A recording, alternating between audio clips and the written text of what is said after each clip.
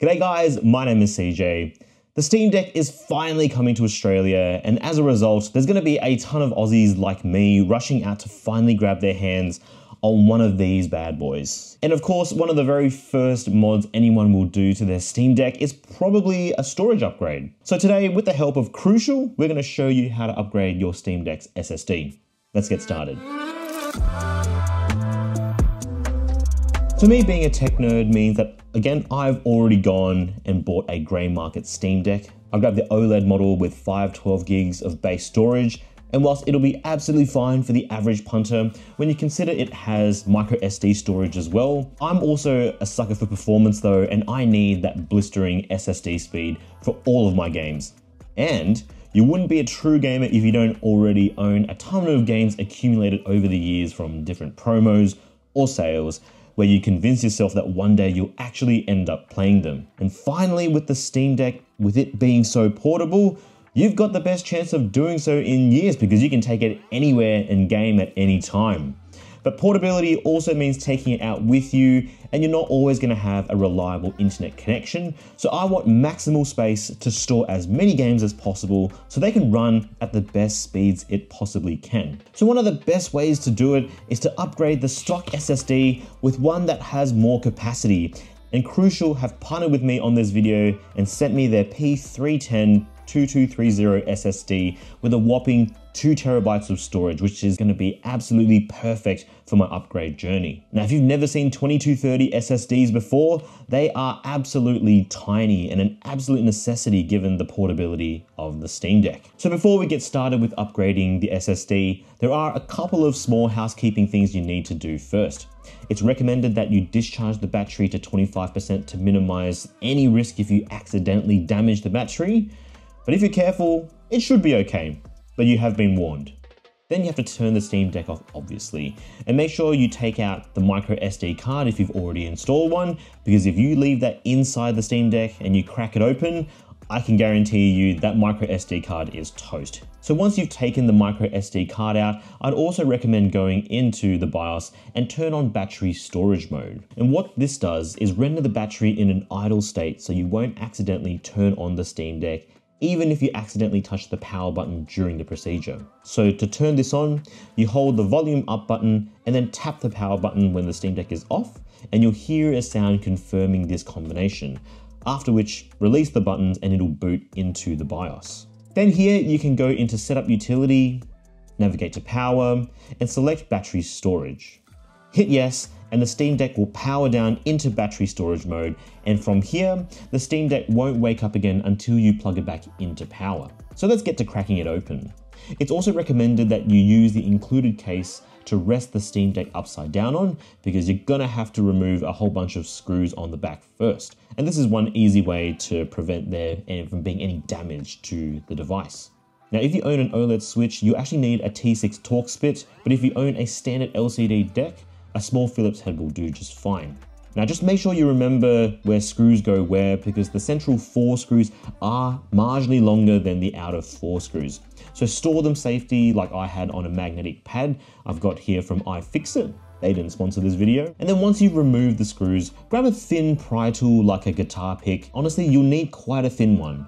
And I'd start along one of the trigger buttons. If it's the first time you're opening the Steam Deck, it might be quite stiff, but be calm, be steady, and just slowly drag the pick along the line until you hear a gradual click as you go. And then eventually, once you've gone all the way around, that rear shell just simply pops loose and you can place it to one side. And that's the internal structure of the Steam Deck. It's pretty compact in there. Now the first thing you want to do now is disconnect the battery.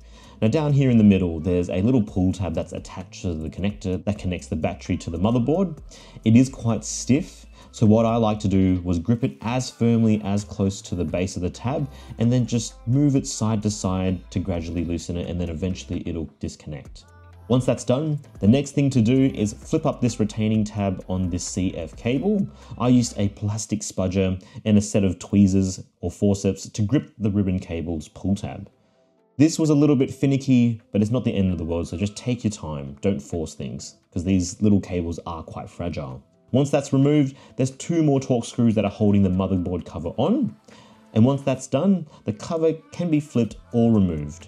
if you want to remove the cover completely, you'll also have to detach the ribbon cable from before off the cover, and that is a little bit of a task, and you might need a heat gun to just soften up the adhesive. For me, I couldn't be bothered, so all I did was very carefully lift the cover up and flip it, making sure that the ribbon cable wasn't getting bent too much. Now, once flipped over or removed, you can see that little stock SSD sitting there pretty with a little EMF shield on top.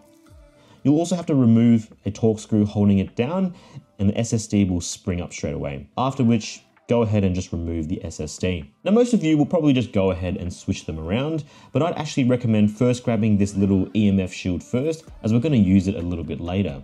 At this point, you grab the new SSD. Here, again, we've got the crucial P310 in 2 terabytes, and get it ready for install.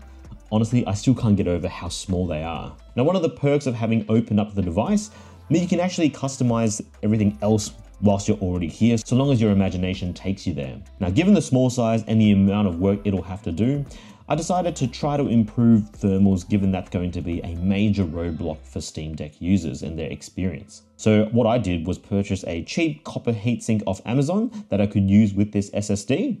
This one came with some thermal pads, and I recycled this little EMF shield just to ensure that there's no funny signals resulting from this change. It ends up being quite a tight squeeze, but it still screws on perfectly well. And then once you're happy and it's all installed, you first have to replug the battery because it's easier done when the motherboard cover is off. Then it's just a matter of going backwards with directions from here on. And just before we close it back, given we've got the cover off already, I use this as an opportunity to customize the rear plate to have a few extra vents to maximize cooling and, in theory, performance. Everything clicks back into place, screws are back on, and we're ready to wake up the battery by connecting the power plug into the USB port. You'll know it's ready to be booted when the top LED power light flashes on and then remains on. Now, before we can start gaming, we actually need to reinstall SteamOS that runs on Proton. And the way we do this is by setting up a bootable USB. Now, I'm not going to run through this bit in the video because it depends on whether or not you own a Mac or a Windows machine, but Valve have directions on how to do this online regardless of which system you have, and I'll be sure to put the link in the description below, so check it out. But overall, it's really not that difficult. You just need to make sure you either got a USB-C ready USB, or you've got a dongle that you can use to plug a USB into.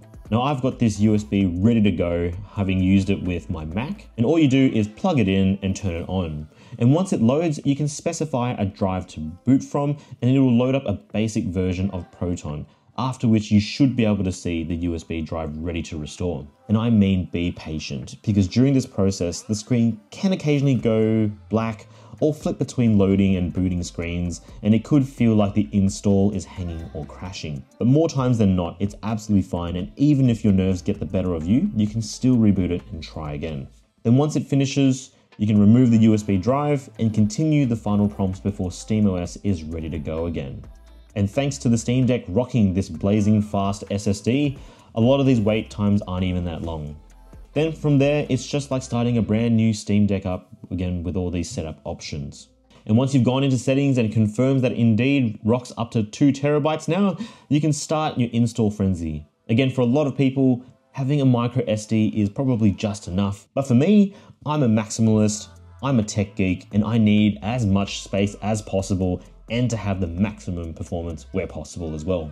And honestly, it could just be placebo, but having this new SSD has really made loading games, even if they aren't native to SteamOS, look and perform like brand new. It probably is placebo, if I'm being honest. But if you're in the market for an excellent 2 terabyte SSD that's really easy to handle and install, feel free to check out Crucial's P310 2230 SSDs. I've been using it solidly for the last couple of weeks, and it's still performing like an absolute champ. Link will be in the description below, combined with a promo code if you want to get a slight discount on your next purchase. But overall, whilst Valve doesn't explicitly tell us that opening the Steam Deck won't end up voiding the warranty, I'd exercise some caution here rather than taking the word of some dude on the internet. But if you're happy with the potential risk that warranty will be voided, then installing an SSD is really super simple and a safe way to future-proof your device. But that's about it. It couldn't have taken any longer than 20 to 30 minutes to go from absolute start to finish. And in terms of modern devices, It's one of the most repair-friendly devices I've seen for a long time. Anyway, thanks for watching the video. I hope it's been helpful, and again, be sure to check out all the links in the description if you need help during any part of this install, or if you're just interested in some of the parts that I used in this video. As always, subscribe if you enjoyed what you saw, ding the bell icon so you don't miss out, and of course, stay safe out there, and I'll catch you in the next one. Happy modding. Cheers.